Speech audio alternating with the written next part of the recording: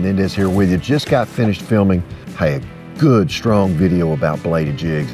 Bladed jigs are something I was kind of late to the party on. I hadn't really focused a lot of time on it, but as I have, I've developed a couple of strategies with them that are real key to catching them on a bladed jig. I've gone to using a relatively short rod, and that's just for me. I'm using a 6-foot 10-inch rod. I have a tendency to want to get that bladed jig fishing it a little bit fast, and that gets it way high in the water column. I find that when I keep it just below the surface a little further, where I can't really see the flash of the blade, that's when I get more bites. So that shorter rod really helps me keep that bait down in the water column. The bladed jigs that I like, I'm really fond of this tungsten Thunder Cricket. It's got a different vibration to it. The regular Thunder Cricket, made out of lead, has a very high-pitched vibration to it, very up high, and I like that in warmer water.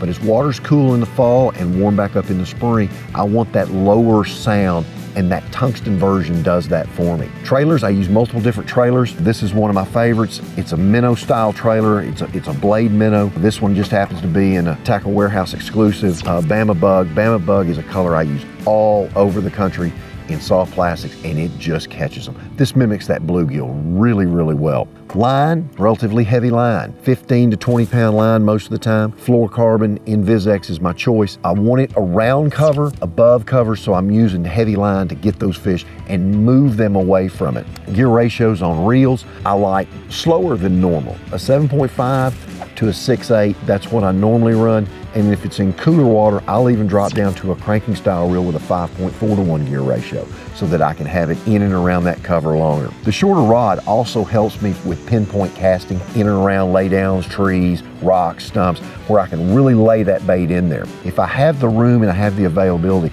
I'll always pitch that bladed jig in there and let it fall just like I would a flipping jig or whatever. You'll get you some bites like that as that bladed jig falls next to the cover. So the shorter rod helps me put that bait in exact position. I'm using more and more medium heavy rods that are of a moderate action because I find that when they have that parabolic bend in them, I lose less fish. And once I have control of the fish's head, I can direct the fish to the boat where I need him to get in there with me so I can put him in a live well. Watch this video on bladed jigs and see how I do it here on Tackle Warehouse.